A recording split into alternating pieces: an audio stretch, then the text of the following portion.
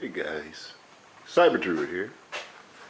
Hear a mountain storm rolling by in the distance, and I just thought I would show you. This is some of the final details. Have to create a vent for all those intake radiators. So I just want to show you some of the steps I go through. This is called a Fine Multi-Master. It's a wonderful tool. I've had this about 10 years. This blade is some amazing steel. It will cut through just about anything. It cuts through aluminum like butter. What I do is backing it up with a piece of scrap, okay? I drill 4 holes and I cut out everything except about 1/8 of an inch of the material, okay, that I want to remove.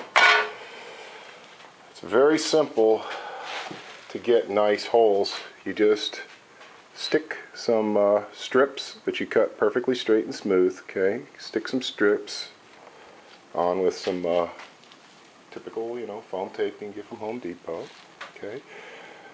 From this side, I drill the holes, cut it out with the Fine Multi-Master. From this side, I route it with a bottom bearing 1/2 inch shank carbide flush trimming bit. And there you have it. Be sure to wear eye and ear protection.